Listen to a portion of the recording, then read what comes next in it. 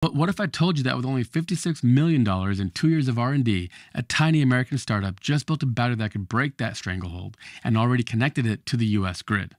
A battery that requires zero lithium, zero cobalt, zero rare earth metals of any kind. A battery that can't catch fire, that you can run completely dead without damaging it, and can run in extreme sub-zero temperatures, and that's made from some of the most abundant materials on Earth. Literally, iron, carbon, and salt. As an engineer, this is the type of story I love. So when Peak Energy announced that they had quietly built and deployed the world's largest battery of its kind, I knew we had to dig in and separate the hype from the reality. First, Peak Energy's all-American recipe. To build their battery, you need 4 key things. You need aluminum for the current collectors.